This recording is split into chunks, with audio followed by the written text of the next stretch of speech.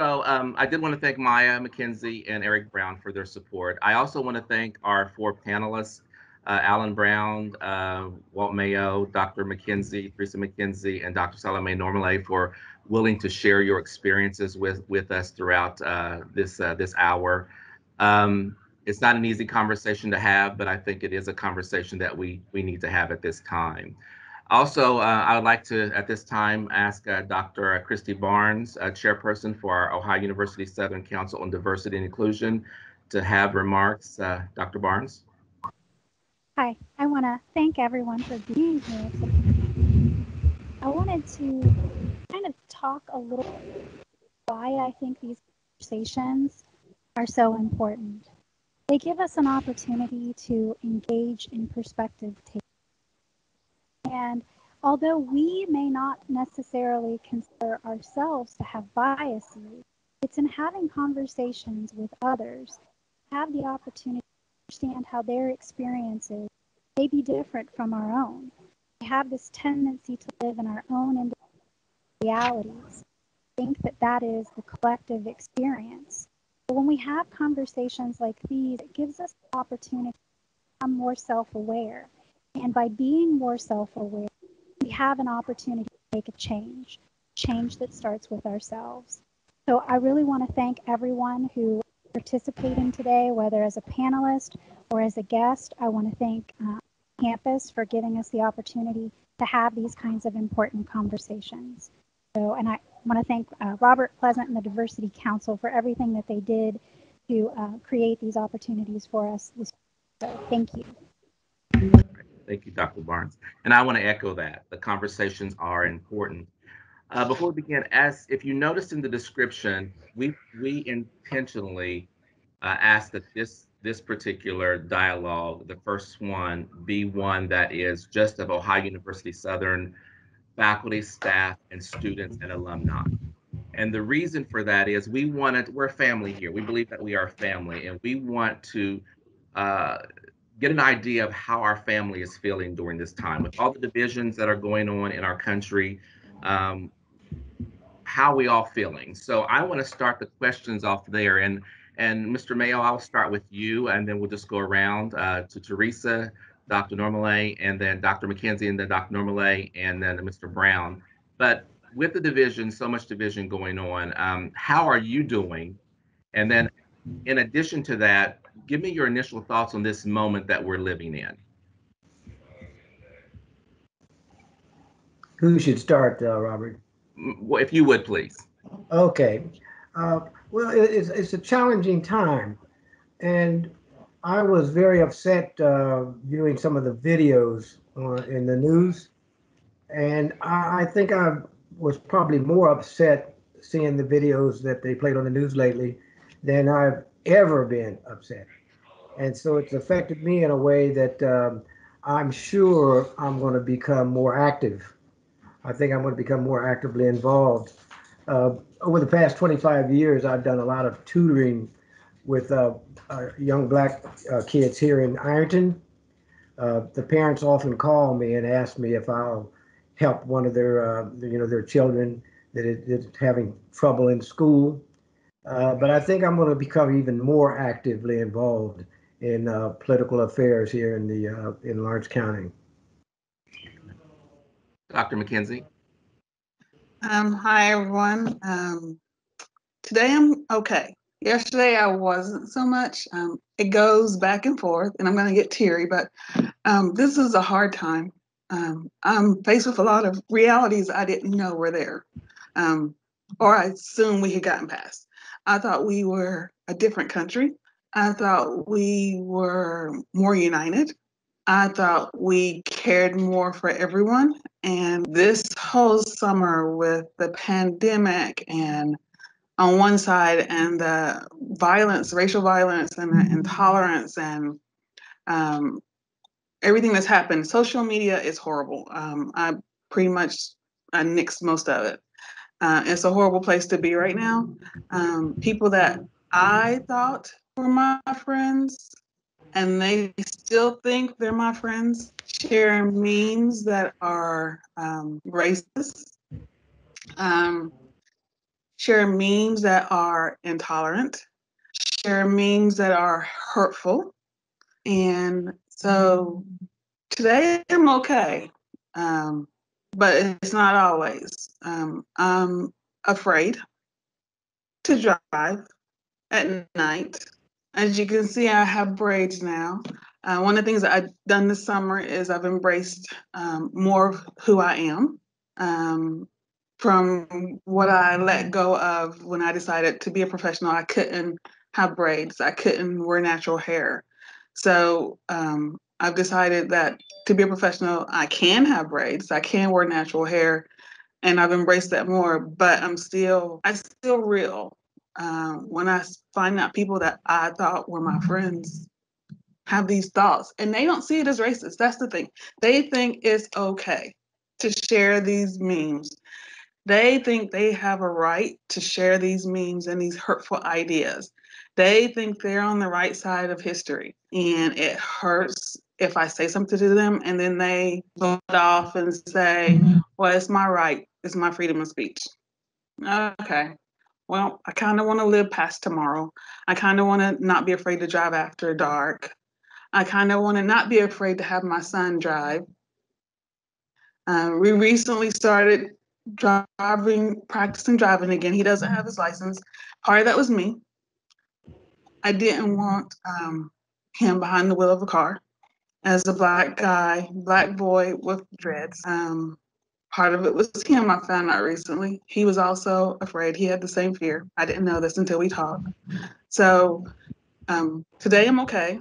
I'm teary right now because I'm thinking about it, but I'm not okay every day. Thank you. Dr. Normally.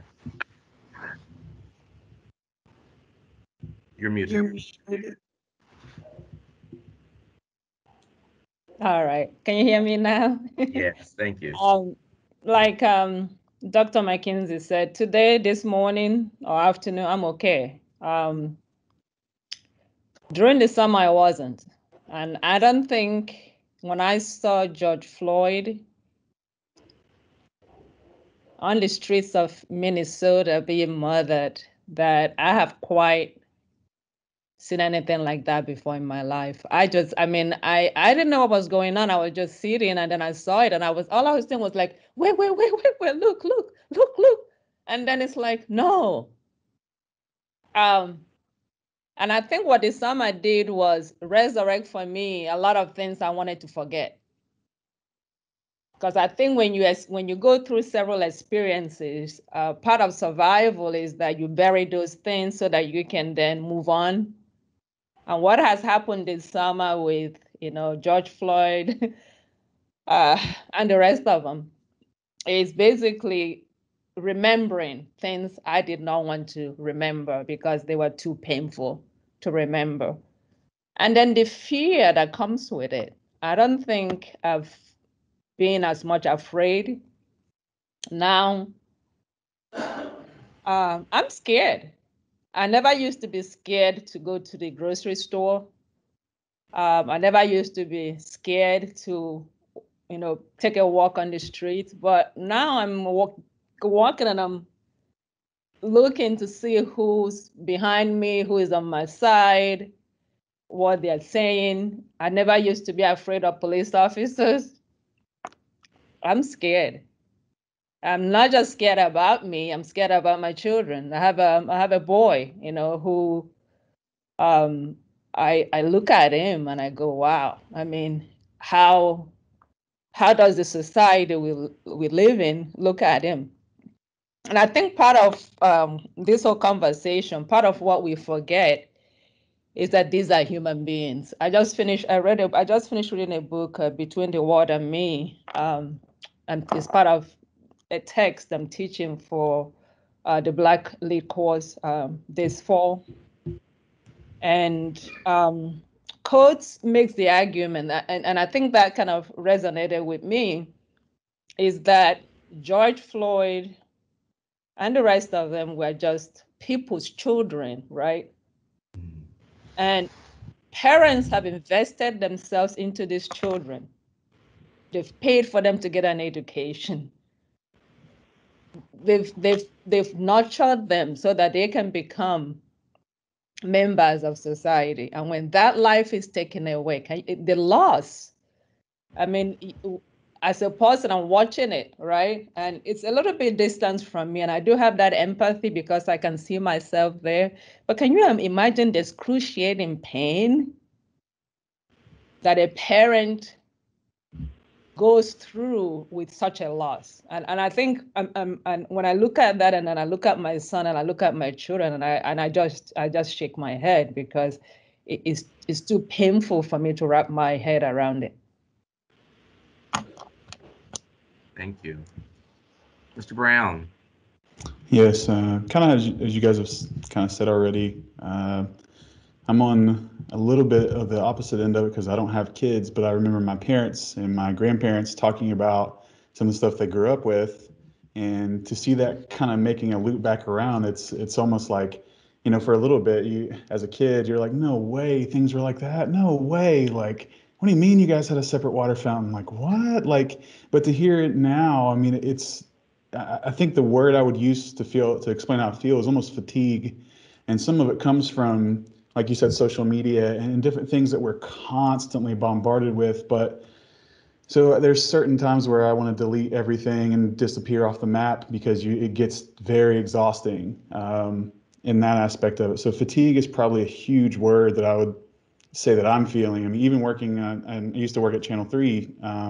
So you'd hear constant, you know, for that 8 or 9 hours of your day, it's constantly filled with like, what's going on and what's going on in the world. So I'm a little shocked and I'm a little just fatigued of just hearing about it all. I never thought that I would be kind of living what my parents were talking about or seeing the same thing that my parents grew up with, because for a while it seemed like it kind of at least gotten a little better, and now I feel like it's kind of reemerged almost. So I'm kind of just worn out from it all. Yeah. And it takes its toll after a while. And I think we're all experiencing that. That's why this conversation is so important.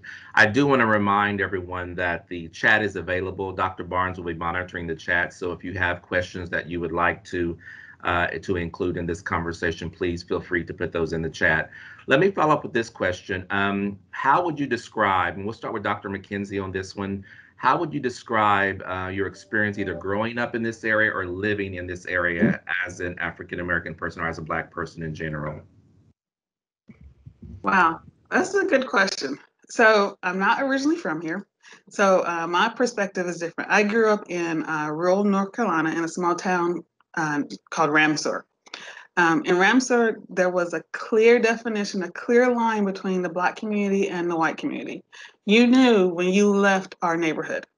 And so when I got out of the Air Force and I moved here, my husband and I, who is not Black, were driving around and trying to find out where we were going to live. And I was like, oh, well, where's the Black neighborhood? And he said, what do you mean the Black neighborhood? I said, you know, where the Black people live. And he said, I don't know that there is one. So I started talking to people and I found out there isn't a Black neighborhood in Ashland. There's a neighborhood where you can afford to live and a neighborhood where you can't afford to live. So it's not, there's no dividing in terms of race. So for me, moving here was wonderful. And I thought this is a great place to raise kids because it was not what I was used to. I'm used to, like Alan was talking about, listening to his parents. I grew up not with Black and white water fountains, but I grew up where we had Black neighborhoods. I knew when I went in the grocery store how I was going to be treated. I knew I was going to be followed. I knew I was going to be questioned. I knew my bag was going to be searched before I left, just to make sure I didn't steal anything. And I knew if I had to return something, I had to keep the receipt, or it would not be returned. I would be accused of stealing. So here it was different. I was loving life here because that wasn't what I grew up with. And it was such a different experience. And this was so much better. And it still is. Don't get me wrong. This is so much better than what I grew up with.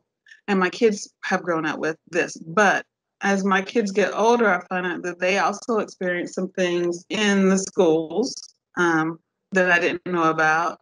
So it has its positives, it has its negatives. For me, up until recently, it was all, the negatives were minimal.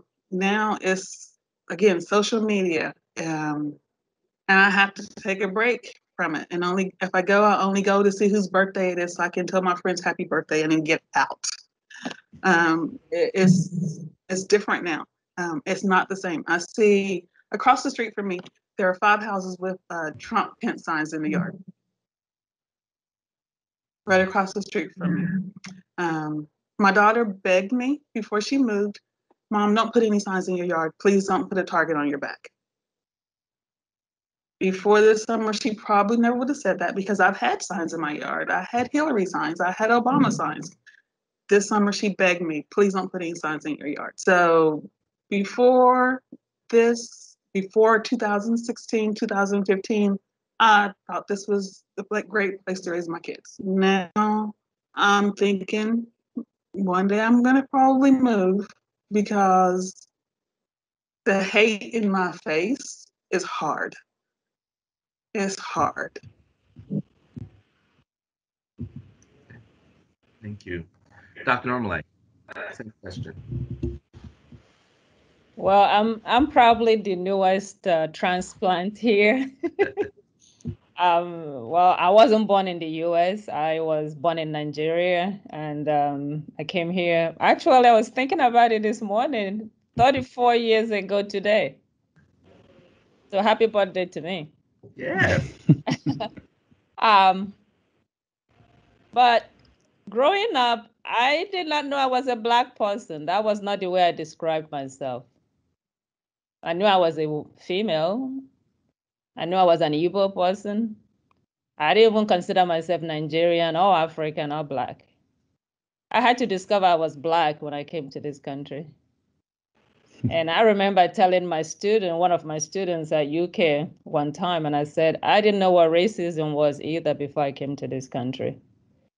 And when, my early days and years in the US, when racism was happening around me, I didn't know they were racism.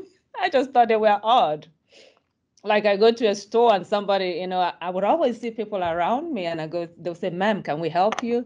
And I go, no, I'm just browsing. And then 2 seconds later, the same person will come around, ma'am. And I said, no, I'm browsing.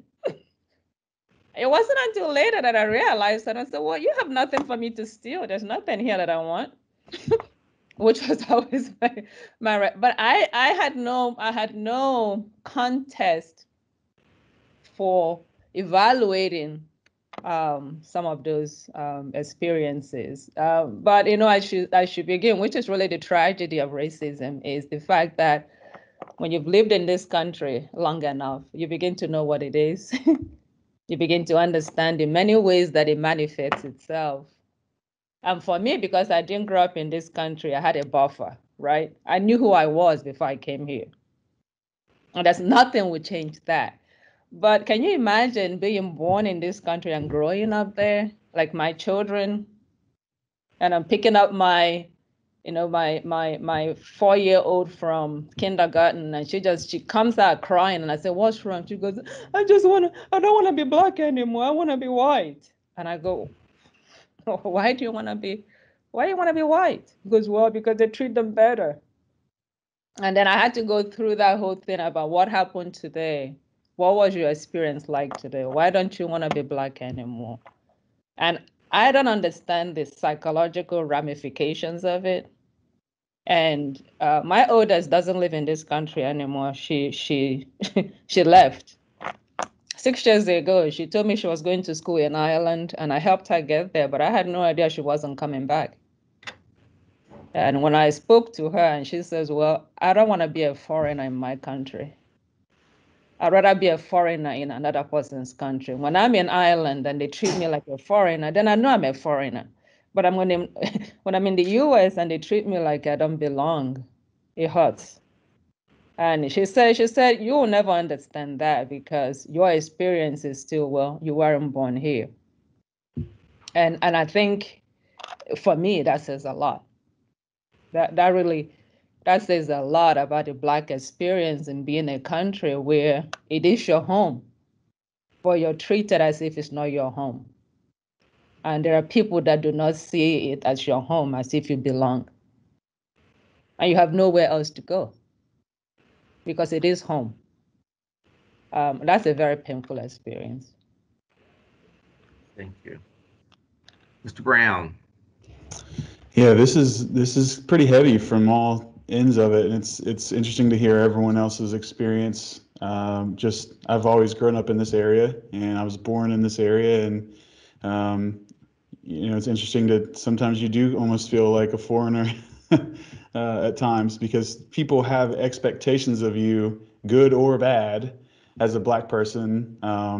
I remember things like, oh, he's going to be really good at basketball. I had them fooled because I wasn't, but jokes on them, I guess. But I don't know. I mean, I could joke around with silly stuff like that, but I can't remember who was saying it. But it's almost as if the problem happens whenever you take the human element out of it. When you start seeing, well, that's just a black person. They're supposed to do this, or they act like this, and that's kind of something like.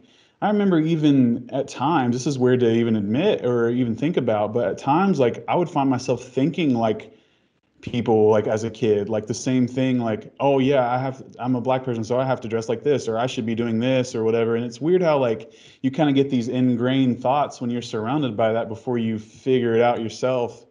And like yeah, I had a big afro back when I was in high school and everything. And people even for I remember there was an article about that, not an article, but one of the teachers who, I mean, he never really said, hey, I'm a racist, but not really many people do. But there were certain things that bothered him that he would talk about in class, and certain like things that were specific to certain communities and everything. So like I started wearing my hair differently and things like that. It's weird. I guess what I'm trying to say is it's odd the things that you learn and you kind of do just to stay under the radar a little bit. And I guess that's kind of been, I'm trying to remember what the exact question was, but I'm kind of just talking about what it's like now for me and what I remember more than anything, I guess. And it sounds like we all kind of have similar experiences in some aspect or another. And we may not even have picked them up, like you said at first, but now it seems like it's just happening so much more plain as day. It's not even funny anymore. Yeah, absolutely. Mr. Mayo, same question. I'm older, so I was born and raised in Ironton. So when I was a child, I wasn't afraid of living in Ironton, but I knew where I could go. I knew I couldn't go to Cold Grove. My parents would tell me, "Don't go to Cold Grove." I knew I couldn't go out on 141 riding my bicycle. I knew that, but I wasn't afraid of Ironton. Most of the people I came in contact with were people I knew. I went to school with the kids. But in 1955, my feelings changed. My parents were talking about Emmett Till. I was 9 years old. And the violence of the killing of Emmett Till, 14 years old. My parents were so upset. They were crying and they were talking about Emmett Till. And I was listening. And from that day on, then I was afraid of racism. And I was more attuned. I was more attuned at that point that I was treated differently in school. There were things I could say, things I couldn't say. So Emmett Till was a turning point for me in terms of racism. It made me more aware. And racism is not like here. Racism is not. Racism is a tiered thing. It's tiered.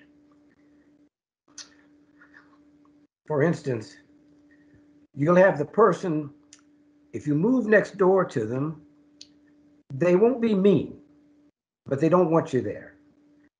But they'll tolerate you. They'll tolerate you. They'll speak to you. They're pleasant. They're friendly. They're friendly but not accepting. They're friendly but not accepting. Then you go up the next level where they will tell you they don't want you there. Why are you here? You ought to live in your own neighborhood. You've got those people. And then you've got the more extreme ones, like the neo-Nazis, who will kill you. They don't want you here on the earth. They don't want you living. They want you gone. And I've experienced all of those, all of those tiers. The first time I drove on a bus going to Virginia when I was in the Navy, I was a sailor. They stopped in Virginia at a restaurant for us to eat. I got off the bus, went to the restaurant. They had a big sign on the door, "Collared entrance here." I was so afraid I got back on the bus. I wouldn't go in and eat. I just drove to Norfolk, Virginia, hungry. So I've experienced racism personally on different levels. And one of the ones that's most damaging, honestly, is the one where it's just racial bias, not violence. It's the bias that they have, that subtle bias that erodes and eats at your personality on your aspirations. That's the one that is the most damaging. I apologize for my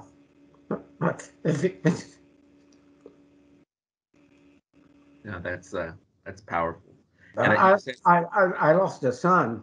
My son died a couple of years ago. I can't imagine if he had died at the hands of a policeman in a violent manner like George Floyd.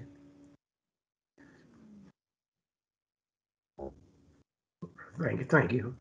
Yes. You said something that touched a nerve in me too. Erodes and eats at your personality. And I think that's what sometimes we don't understand as we're walking this journey, the power of what racism and bigotry can do. So thank you for sharing that. Um, with that in mind, and we'll start with Dr. Normale on this question, what what would you want other people to know about the Black experience?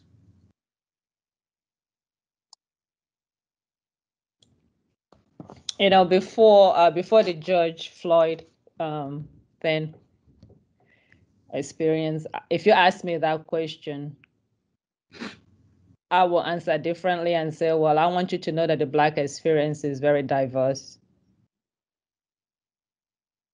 Just like we are human beings, just like, the white experience is diverse too. They are not all the same. And we are not all the same either. And I think that's what we miss when we begin to categorize people, put them in different little boxes, is we lose that opportunity to actually know people and know the joy of humanity. We miss that a lot. And I still have that, but I think for me, after the George, and for Mr. Mayor, it was Emmett Till. For me, it was George Floyd, because I think that was the first time I actually saw it with my eye. And it was like,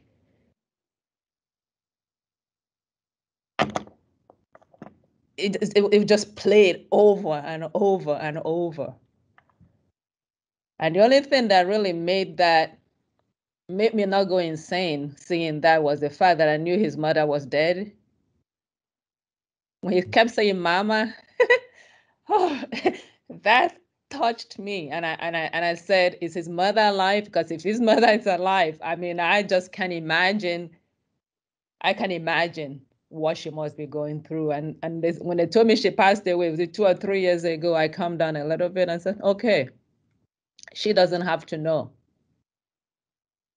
She doesn't have to know the pain of being Black in this country. And I didn't know that pain until recently either. Because like I said, I don't wake up in the morning thinking I'm Black. I didn't grow up thinking I'm Black. I just acquired it. The way that racism begins to erode on your sense of confidence. I had was a Black poet long time ago when I was at University of Kentucky. He gave a presentation, and they asked him something about the U.S. He wasn't born here. He said, well, it's unconscionable what America does to its children. I didn't understand that. He said, it is unconscionable what America does to its children. I was 21, 22 at the time. It kind of flew over my head. But I'm beginning to understand that the erosion of self-confidence that racism in this country, in all its shape and form, and the amount of burden it puts on children growing up, right? And then we watch them grow up with that burden, and it never lessens. It just keeps increasing and increasing and increasing the older that they get. And then we blame them. We blame them for things they can do. We blame them for things society tells them they can do. You know, and for that one person that for some reason excels, well, but he did it, why can't you do it? And I think for me, it's in me trying to reconcile where I was before the summer and where I am now. There's still Black experience, right? But it's a journey I'm trying to reconcile, because I am, and I'll tell you the story of what happened. I think was a couple of weeks ago. You know, I woke up in the morning and all I wanted to do was just do what I need. And okay, I had a list of I gotta do this. I get up, I feeling happy. It was a Saturday. I drive to Walmart. I pick up what I need, a couple of items, and I check myself out, and then suddenly I turned. This person at Walmart decided to come and check where I had checked out. And I was wondering, what is he looking for? I mean, I paid. I mean, what did I buy? It was what? Oranges and bananas. Why did he have to come check? And I was still very puzzled looking at it. Somebody else comes to me, Maskana, gives me a hug and said, by the way, we support you. And I'm going, I'm wearing an OU t-shirt. Does it mean that I'm wearing OU t-shirt in Ashland? It took me 20 minutes to figure it out. That's how dense I am. It took me 20 minutes to figure out that the clerk at Walmart was thinking I was making sure I didn't shoplift for a $10 item. And somebody is seeing that to come give me a hug and tell me they support me. It blew my head. I mean, it was like, I'm not going back to Walmart. I don't need that. It was such a happy day, but for the rest of the day, it just ruined my day. I was so, it just befuddled my mind. So like I'm struggling to reconcile where I was before and where I am now. It's very confusing. I understand that. Mr. Brown, Alan, same question. What do you want people to know about this Black experience? I was trying to figure out how to answer that, because nowadays I don't know. I don't know. I don't know how to even. There are so many things that people don't see. We talked about racial biases and these little things that we keep talking about, the like eroding of personality. And that really is the best way that I could explain it too. I mean, one of my stories was, I mean, we could literally swap stories all day on all these little things. But one of my friends, I remember when I used to work at the movie theaters in Pullman Square, for example, when I was in high school. Awesome, cool job. I gave people popcorn, all kinds of great stuff. And there was another Black guy that worked there, and he was from New York. And he said, "You're just gonna walk by yourself to your car?" And I said, "Yeah." He's like, "I'll come with you, man. Like, you good?" And he was like, "You can just take me to mine too." And I was like thinking, like, why? And the more he would tell me his story, where he was from in New York, it was all these little things about like, hey, don't, like, if you see someone walking down the street, like, walk on the other side so that there's no issue. And so, there are so many little things like that. It's hard for me just to say like the Black experience is for me. So I don't know. I'm having a real hard time answering that, I guess, but because I don't know that I know anymore. I don't know. I mean, I've always, my parents and just how I've always looked at life is like, I can't imagine looking at someone else and saying, this person must be like this because they're this color or they have to act this. I've never understood that. I've never been able to wrap my head around why someone's automatically got me figured out because of the way that my skin, scientifically and chemically, that I'm made. It has nothing to do with who I am as a person. Like, I could be an incredibly kind person and be Black and it wouldn't matter, or vice versa. I could be a really kind white person or Chinese person, and some people are going to have biases, and I guess maybe that's what it is for me. Is there are people that are so obsessed with their own ideas and their own small bubble of thought that they literally are going to treat someone different because chemically the way that their skin was formed is different. And maybe that answers the question, but I don't know that I know yet. I don't know that I really know exactly. That's okay. That's good. Yeah, absolutely. Yeah. Mr. Mayo, same question. I had good friends that used to come from Dayton in the summertime, a white family. As a matter of fact, the white family lived right next door to where I live now. But anyway, uh, we could only go to Camden Park once a year. They would not allow black people to go to Camden Park except I think it was like the last Sunday in August, and you had to come with the church. So the churches, and it was great for us. We loved it. We loved it. And as we got a little older, became a little older teenagers, we complained because we couldn't go to Camden Park. And our white friends would say, I'd say, well, how would you like it if you couldn't go to Camden Park but once a year? And their answer was, I'd go someplace else. And I was thinking, they don't get it. They just don't get it. I don't know if it's possible to explain to someone the black experience to a white person. I don't know if it's possible to do that. They don't get it. It's almost like when I was younger and I was poor, and my kids were little, and they'd come to me and they'd say, "Dad, can I have $2 to go to so and so?" And I'd say, "Well, I don't have any money." And they'd say, "Can't you write a check?" So they didn't understand. If you don't have any money, the checks are no good. They didn't understand that. So yeah, so I'm not sure if it's possible. Adiós. I'm with Alan. I don't know if it's possible to explain Hola. to a white person the Hasta black pronto. experience. I don't know if it's Chao. possible. Okay. All right. Buenos días. Dr. McKenzie, do we? Hasta luego. Um, I think I'm like Mr. Brown and Mr. Mayo. It's hard to put into words. I keep thinking of something. My brother and I, we have these deep, intense conversations while I'm in the car all the time. And so one of the things we always talk about is that growing up, we were taught that you had to be better, smarter, stronger, faster, more energetic, have more stamina than white people to get a margin of what they had. And so I think about the fact that I just completed my doctorate, and I did that because I wanted to get a different job one day. Nos vemos. And that's part of being better, stronger, faster, smarter, because I know going in that my brown skin might prohibit me from getting a job that I might want one day. I know that going in. When I was a kid, it was my grandmother telling us, well, you have to be better, you have to be smarter, you have to do better, you have to be nicer, you can't be mean, you can't be aggressive, you have to watch your P's and Q's.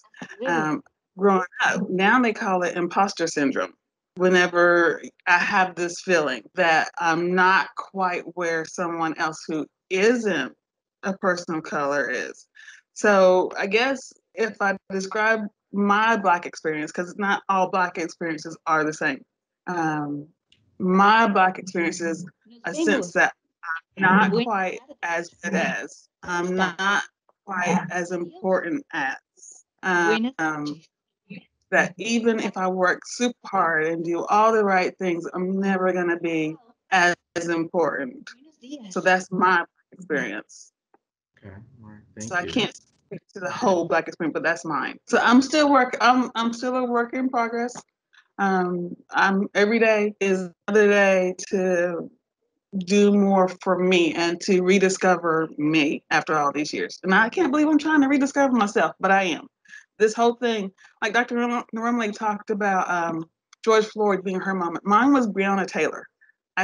There's a meme that keeps going around Facebook. If you don't do anything wrong, then nothing will happen to you. She was asleep in her bed in her apartment. What was she doing wrong? So for me, that she was my moment when it's like, you know what? I just got to be me. And that's, again, that's my Black experience. Like everybody's is different, but that one is mine. Yeah. And I think you're right. Every experience is different. I do want to remind everyone, if you could, if you're not speaking, please, if you would mute yourself so that we don't have interference. We did get, and Mr. Mayo, you just come up, but I'll start with Mr. Brown on this question. But you mentioned this, it's hard to explain the experience. So we did ask those that pre-registered for this conversation to, if they had any questions, they could include it in their registration. And so one that we got, that we received was, and it says, for someone who truly believes that they don't have any prejudice or bigotry in their heart or actions, what am I missing as a white person? Let me repeat that. For someone who truly believes that they don't have any prejudice or bigotry in their heart or actions, what am I missing as a white person? I think that's a profound question. So, Mr. Brown, can we start with you on that and go around?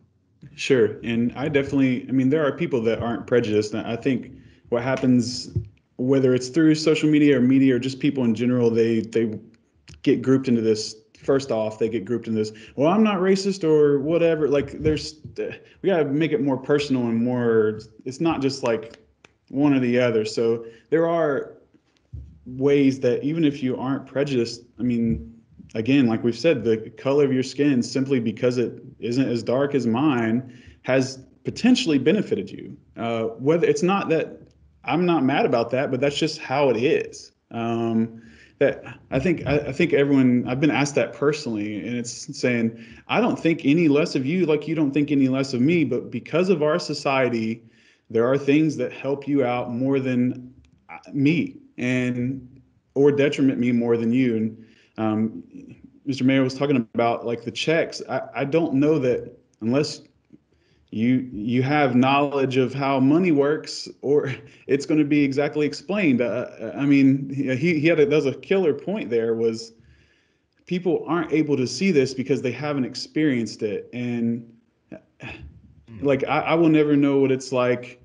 I don't know. I mean, I'm a man, so I'm not a woman. I will never know what it's like to have certain experiences because I've never been that. And yeah, I don't know.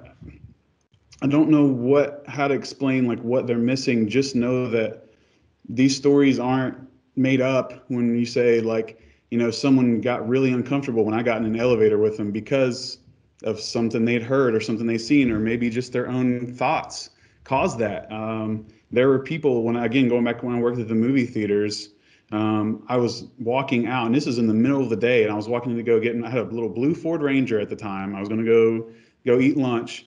And there was a woman who saw me walking in the parking lot and made eye contact with me. And you could see her body language changed, her urgency to get in her car and get safe away from me for whatever reason, was different. And that's kind of where that's kind of what we're saying with this is, you may not understand it because you've never scared someone just by your appearance.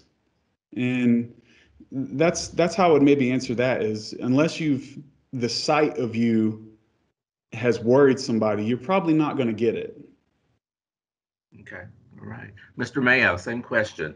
For someone who truly believes that they don't have any prejudice or bigotry in their heart or actions, what am I missing as a white person?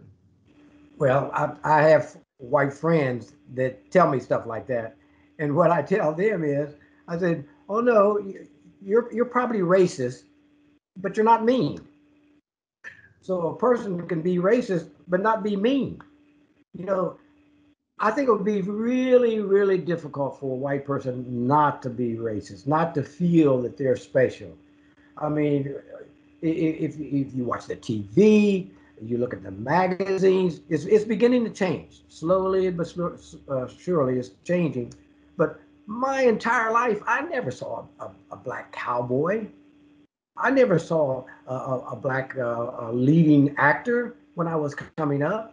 So how could you not think that you're special? And white people are trapped in that history. They're trapped in that history that they're special. And so, yes, you're probably racist, but you're not a mean person, you see. So I think a lot of people, anybody that feels that way, they're probably right. They probably think they're better, they're special, a little more special than you are, but they're not mean about it. You see, they Me wouldn't llamo Mayra do y soy anything. colombiana. Soy empresaria. Tengo una empresa de informática.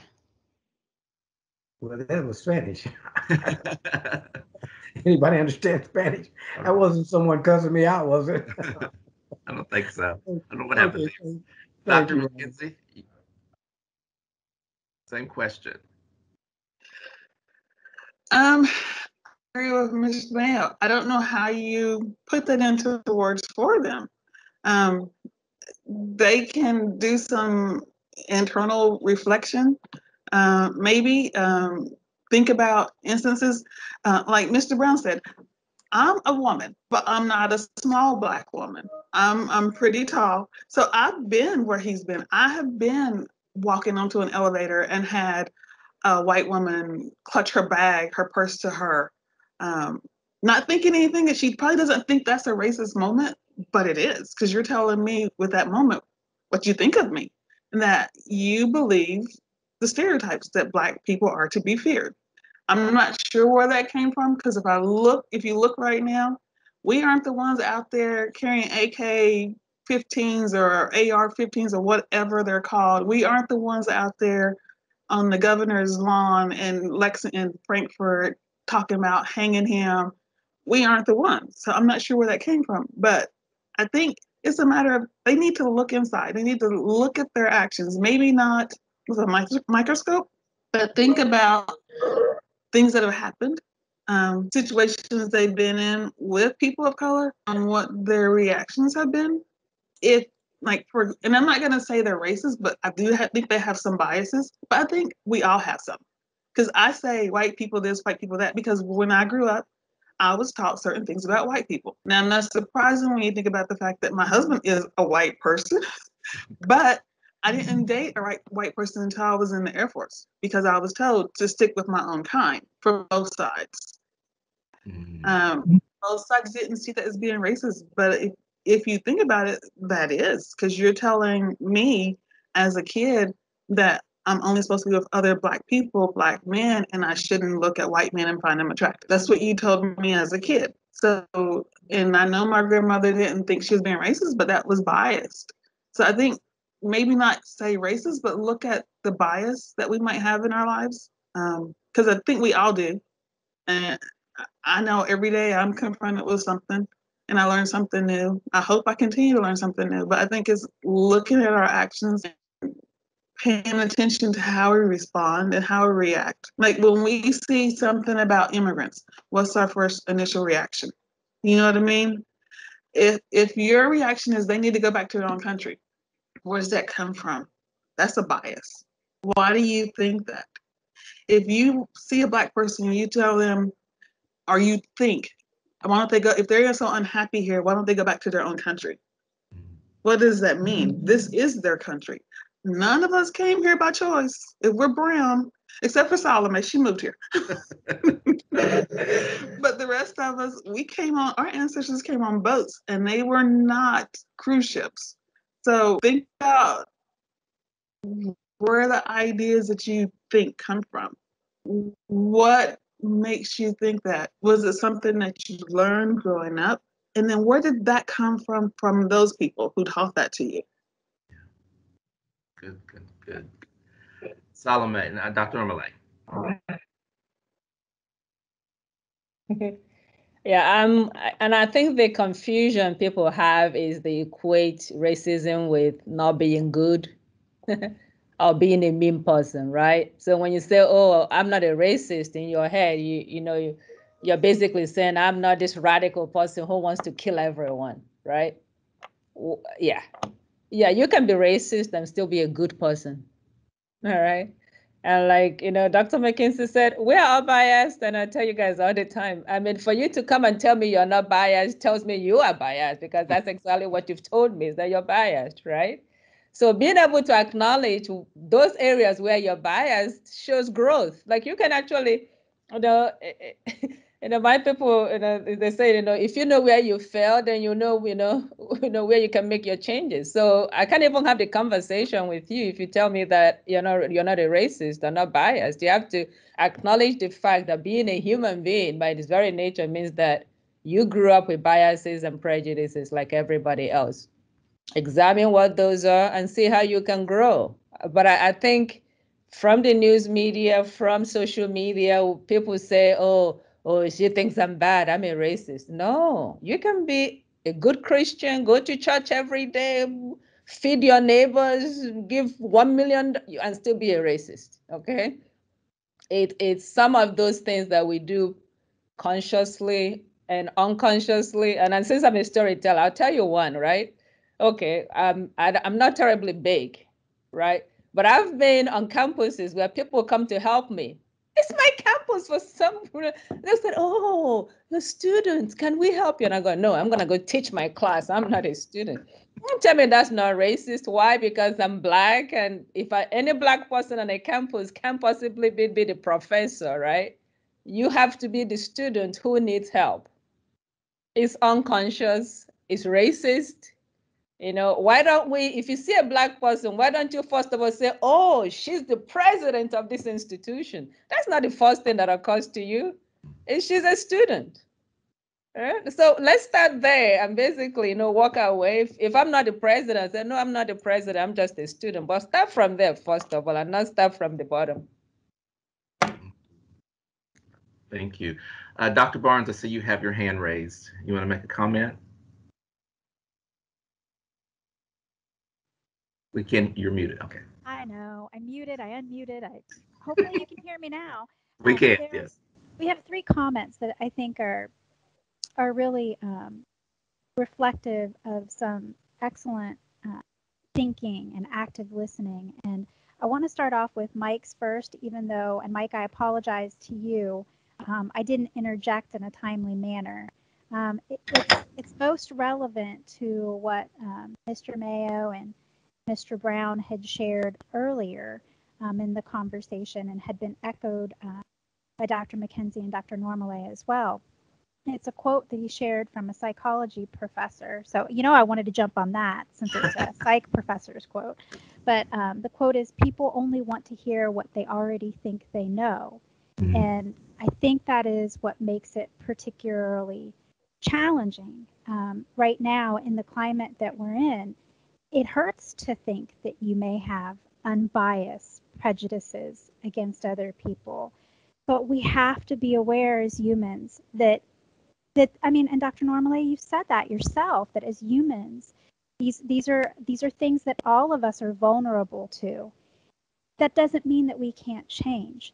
Being willing to engage in self-reflection and becoming self-aware and taking the time to experience listening to your stories. Mr. Mayo, I had to turn my camera off to think that you have served our country and that you were traveling to you enlisted, that you were traveling and scared, I'm sure, as a young man going off to fight for your country. And you were scared to go in and eat. You had to travel hungry. That broke my heart. So many of the things that have been shared today were heartbreaking. And that's something that, Stephanie Burcham had commented. And I want to read what her comment was. It is so difficult to hear and see the hurt and pain each of you have experienced. Thank you for being so candid and giving. I wish you could see yourselves through the eyes of so many of your colleagues. You're amazing, well-liked, accomplished, and respected. You set the bar for many of us by your character and your accomplishment. I hope you can feel that love. And I hope that other people don't let their biases stand in the way of knowing each of you and how wonderful each one of you are and all of the wonderful contributions. Alan, I was just talking, or Mr. Brown, excuse me, I was talking about you the other night at dinner, telling my father that you had agreed to serve as a panelist and that we've called on you several other times to share your experiences openly and candidly with our campus community. And I want you to know how much I appreciate and respect you. And as a faculty member, as a professor, one of the things I value most is that I can learn from my students. And I want you to know how much you have taught me in addition to the other people that you've shared your stories. So thank you for that. And then Thank you. welcome. And then Barbara kind of wrapped all of this up, this idea that, and she says, I've recently learned that it's important to not just be accepting or tolerant, in quotes, but to be actively anti-racist. We have to take action. Simply accepting that or believing that we are not doesn't create change. We have to share what we feel, our attitudes and our beliefs with others so that we can propel change forward. Those are the comments. All right, thank you. Thank you. I know we're running low on time, but there are two questions that I have to ask, and we may go over just a little bit here.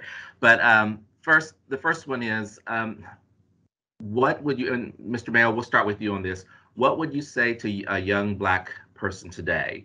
What advice would you give to that person? And I do want to mention too that when I look at the crowds that are protesting right now, I see a diverse group of young people, white, Black, Latino, whatever it may be, and I see that, and that gives me hope for the future. But what would you say? Let's say it this way: what would you say to a young person today who's concerned about what they're seeing? What would you say to that person today, and as a way to encourage them?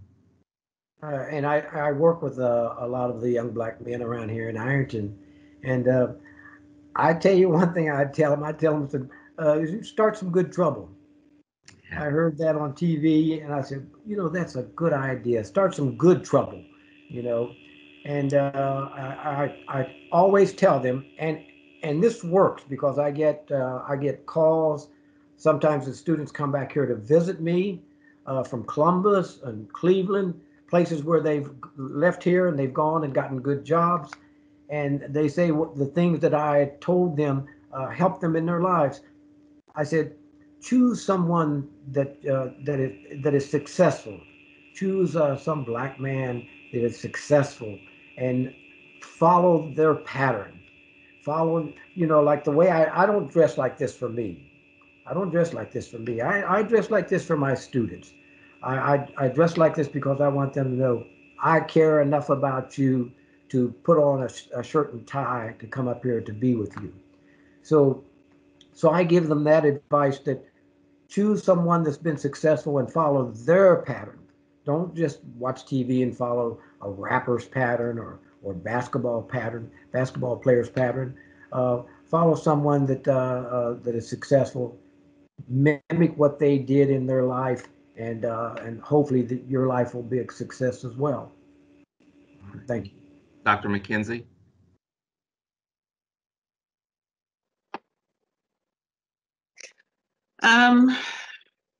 I would tell them everything opposite of what I was told growing up. I would tell them to not be afraid. I would tell them to follow their passion. Don't look at where you could just find a job, because I was told when I graduated high school, I should do something with numbers because I liked math. So I should be an accounting major. I hated it. That was not my passion. I would tell them, do them. If you are natural hair, wear your natural hair. Do not be ashamed of who you are. And I wasn't told to be ashamed, but I was taught to be ashamed of my Blackness growing up. So I would tell them exactly the opposite of what I was told. Don't be ashamed.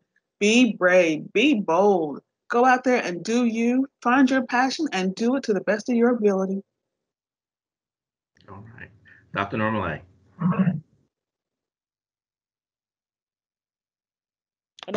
First of all, I want to acknowledge the fact that being young at this time in our history is very challenging.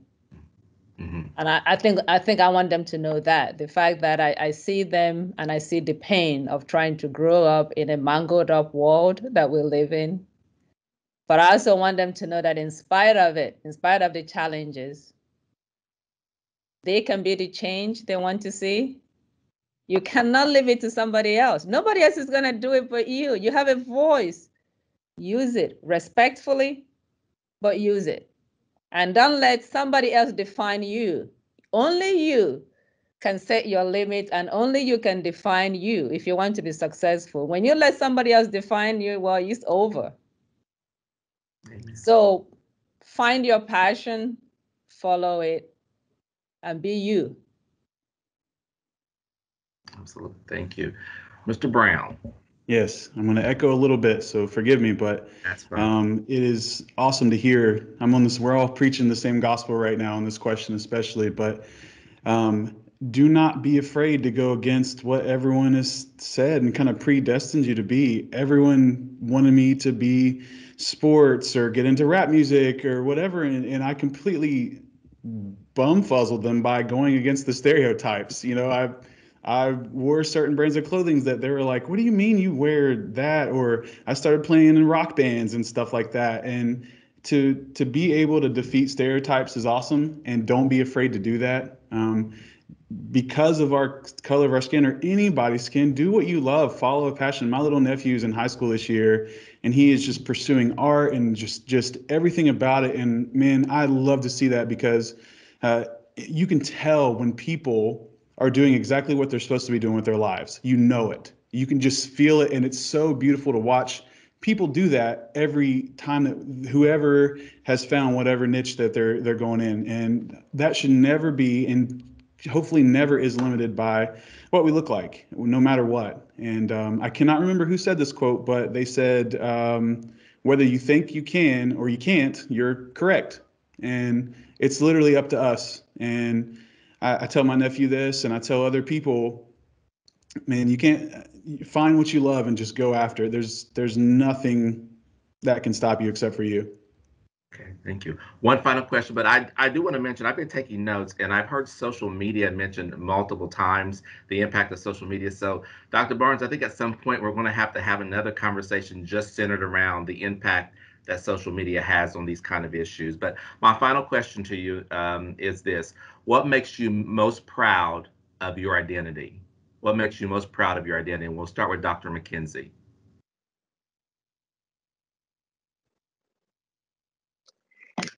My children. I think my husband and I have done a really good job of raising our kids to discover who they are without us telling them who they are. I love what Mr. Brown said about not embracing stereotypes. I'm paraphrasing, but I encourage my kids not to embrace those stereotypes. Too many times in our country, we see kids who live in inner cities who embrace the stereotypes associated with living in the inner city.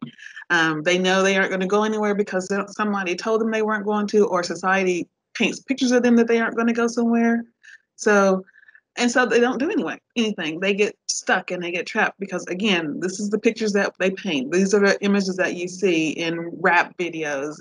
And not that I'm against rap videos, don't get me wrong, but you see those images and you see them in movies and TV. And so I love that he talked about that. So I'm most proud of my children. My children are doing their own thing. My daughter went into communications, which is a field that I was suspect about because I was like, what's she going to do with that? But she's doing amazing things with it. And my son is now a student at OU. But yeah, I'm most proud of my kids because I didn't raise them to have the self-doubts that I grew up with. All right, thank you. Dr. Norman.